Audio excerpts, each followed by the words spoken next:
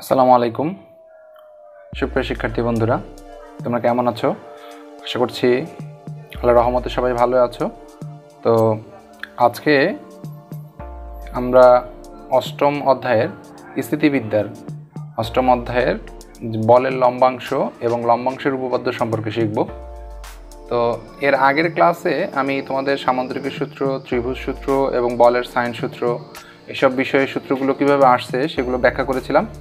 যদি ভিডিওটি না দেখে থাকো তাহলে নিচে ডেসক্রিপশনে এটা লিঙ্ক দেওয়া থাকবে, তোমরা সেখান থেকে এটা দেখে নিতে পারো। আর আজকে বলের লম্বাংশ এবং লম্বাংশের উপপাদ্য এগুলো কিভাবে আসলো এবং সেগুলো অঙ্কে কীভাবে ব্যাখ্যা করা যায়, তো সেগুলো নিয়ে আলোচনা করা যাবে। তো চলো দেখা যাক।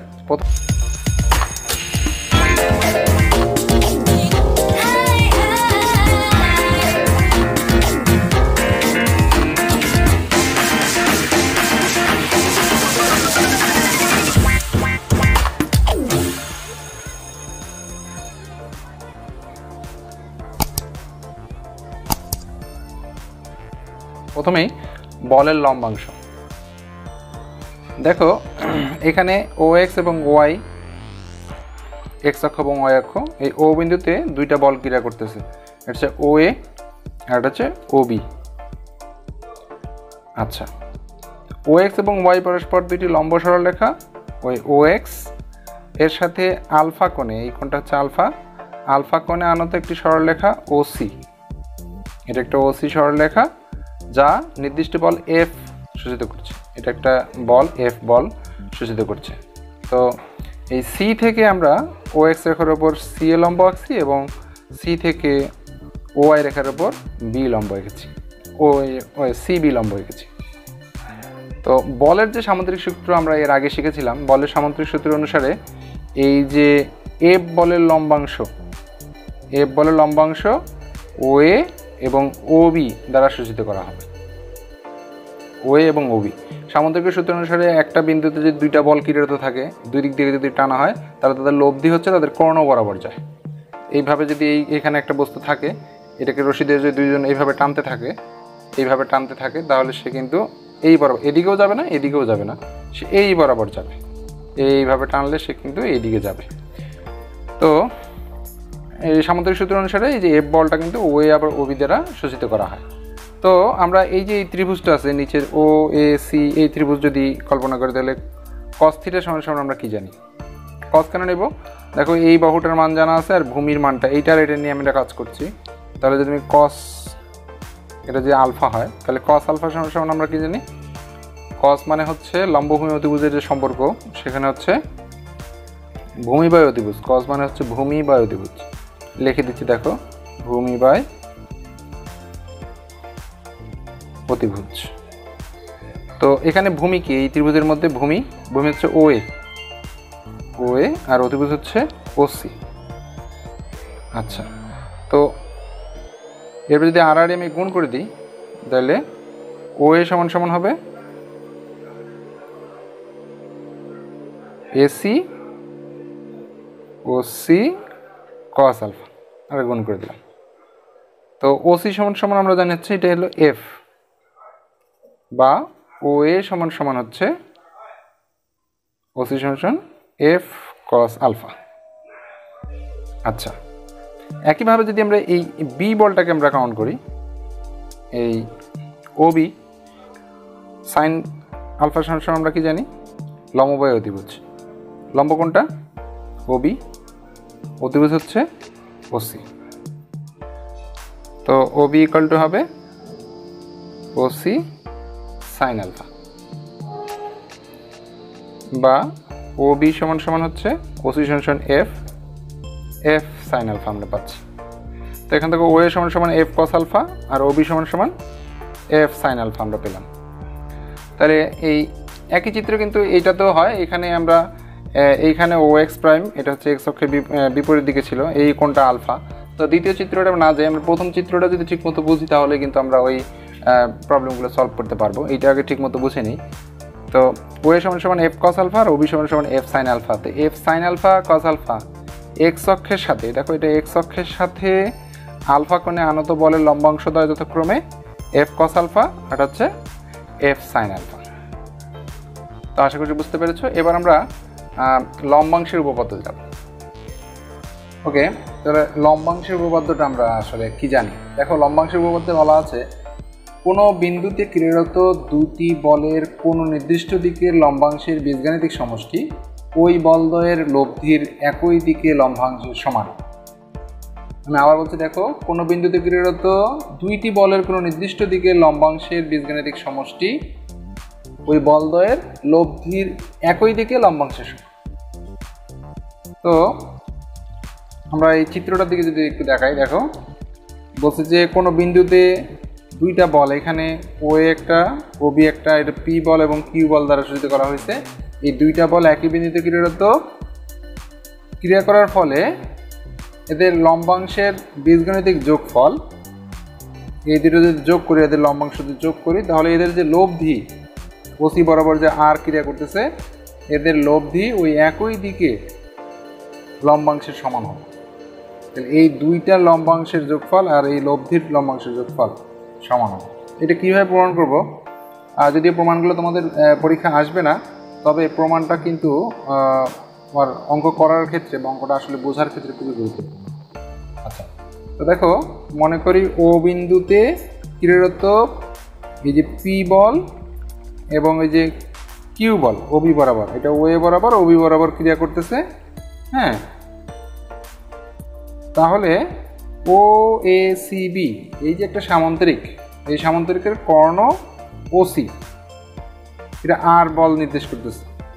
হ্যাঁ, এখন ও এক্স রেখা, এই যে ও এক্স রেখা বরাবর আসলে আমরা এটা কল্পনা করব, ও এক্স রেখা নির্দিষ্ট দিক নির্দেশ করে, এই দিকটা নির্দেশ করতেছে ও এক্স, এই দিকে।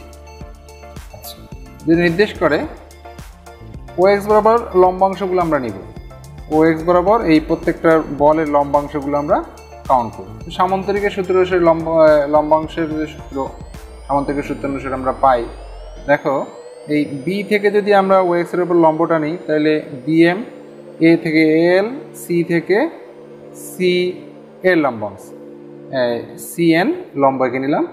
হ্যাঁ, তাহলে ও এক্স বরাবর এই পি বল, কিউ বল এবং এই আর বলের লম্বাংশ কি হবে? পি বলের লম্বাংশ হবে হচ্ছে ও এল, এই যে একটা ত্রিভুজ, আমরা আগের যে বলের লম্বাংশ সূত্রটা শিখলাম সেখান থেকে, অথবা সামান্তরিকের সূত্র অনুসারে দেখি, এই যে পি বলের লম্বাংশ হচ্ছে এই যে ও এল, কিউ বলের লম্বাংশ হচ্ছে ও এম,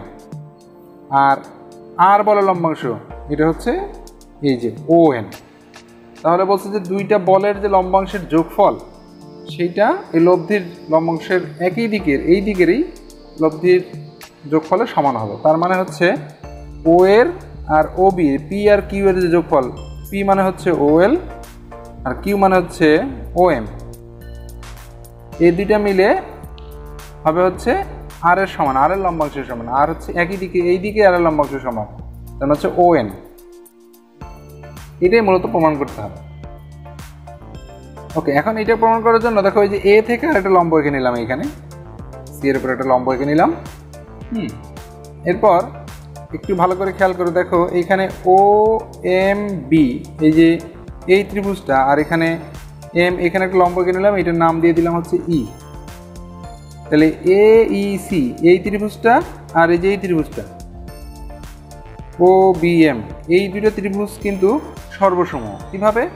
এইটার ও বি সামান্তরিকের এই বাহু আর এ সি সামান্তরিকের এই বাহু, তাহলে এই বাহু সমান। আবার এইটা 90 ডিগ্রি, এটাও 90 ডিগ্রি। হ্যাঁ, আর এই কোণটা আর এই কোণটা সমান, কারণ হচ্ছে এটা একান্তর কোণ, এই বাহু সমান্তরাল।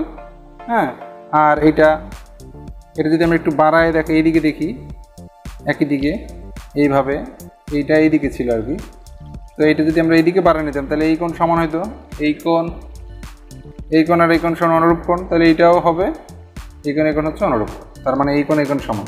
তো কোনো ত্রিভুজের দুইটা কোণ একটা বাহু সমান হলে ত্রিভুজ দুইটা সর্বসম হবে। সর্বসম মানে হচ্ছে এই আর ও এম সমান হবে। ত্রিভুজটা লিখতেছি ও এম বি, আর সর্বসম ত্রিভুজ হচ্ছে এ ই সি। এই দুইটা ত্রিভুজ সর্বসম, তার মানে হচ্ছে OM সমান সমান AE। আচ্ছা, তো এইখানে আমরা এইটা সমান সমান আবার আমরা লিখতে পারি LN, এটা কিন্তু সমান। আচ্ছা, লম্ব এঁকে নিচ্ছি, এটা সমান হয়ে গেল। এবার OX বরাবর, এই বরাবর আমরা বলগুলো আমরা কাউন্ট করব। OX বরাবর দেখো কি বলা হচ্ছে, P ও Q বলে লম্বাংশের বীজগাণিতিক সমষ্টি। বলগুলো কি কি আছে, একটা হচ্ছে লম্বাংশের বলগুলো হচ্ছে, একটা হচ্ছে OL, এই যে P ভেক্টর OL আর Q ভেক্টর হচ্ছে OM। তাহলে OL প্লাস OM মানে হচ্ছে OX বরাবর, OX বরাবর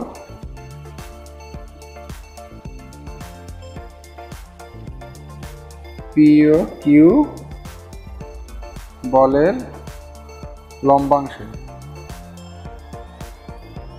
লম্বাংশের সমষ্টি। সমষ্টি কি পাচ্ছি, একটা হচ্ছে OM আর এটা হচ্ছে OL। তাহলে OL প্লাস OM, OM সমান সমান আমরা LN বসাইতে পারি, বা OL বসাবো, এইটা আর এটা সমান, ত্রিভুজ সমসম হওয়ার কারণে এটা সমান এটা LN। তাহলে এখান থেকে OM সমান LN বসাতে পারি। তাহলে OL আর LN, OL আর যে LN, এই দুইটা মিলে কি হয় AN। এটা সমান আমরা কি লিখতে পারি ON। ONটা আসলে কি, ON এটা হচ্ছে দেখো এই যে লব্ধি ভেক্টর OC ভেক্টরের লম্বাংশ। তাহলে এটা হচ্ছে OC ভেক্টরের লম্বাংশ, যেটা না R দ্বারা নির্দেশ করা হচ্ছে। আর দিকটা কি X অক্ষের দিকে, হ্যাঁ, যা ONটা কি, যা OX বরাবর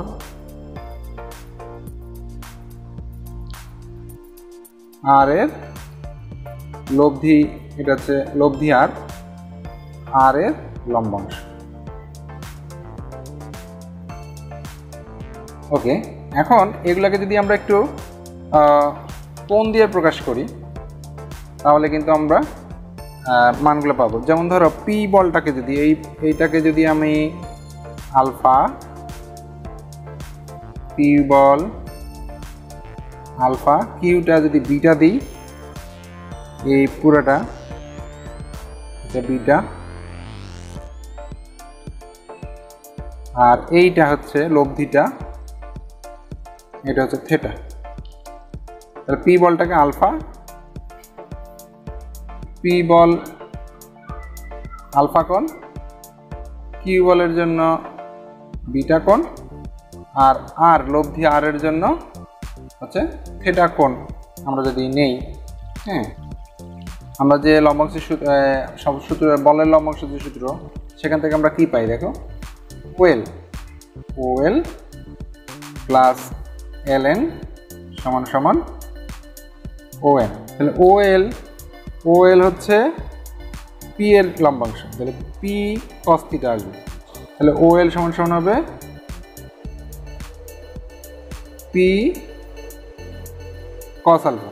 আর LN মানে হচ্ছে তোমার OM সমান সমান কি, OM সমান সমান হচ্ছে এই যে Q cos alpha, Q cos, এটা হচ্ছে বিটা কোণ, সমান সমান ON সমান সমান হচ্ছে আমার এই যে OC বা R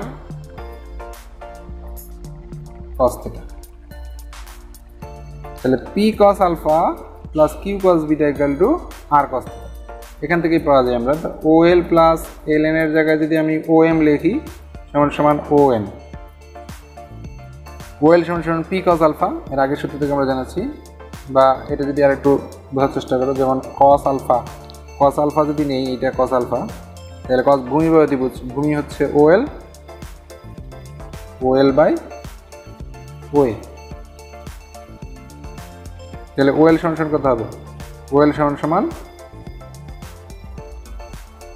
OA cos আলফা। এটাই লিখেছি ওয়ে কস আলফা। একইভাবে ও এম সমান কিউ কস বিটা, ও এন সমান আর কস থিটা। তাহলে P cos alpha plus Q cos beta equal to R cos theta. তো একই বিন্দুতে, এই বিন্দুতে দুইটা বলের একই দিকে যে লম্বাংশ তাদের লব্ধি লম্বাংশের সমান। তো এইটা দুইটা বলের ক্ষেত্রেও হবে এবং একাধিক বলও যদি হয় সেক্ষেত্রেও কিন্তু এই উপপাদ্যটা সত্য হয়। তাহলে পি কস আলফা এটি হচ্ছে আমার মূলত মেইন প্রমাণের বিষয়, P cos alpha equal to Q cos beta equal to R cos theta. তো আশা করি বুঝতে পেরেছো। বুঝতে না পারলে আবার আমাকে কমেন্টস করে জানাবে। সবাইকে ধন্যবাদ। Thank you.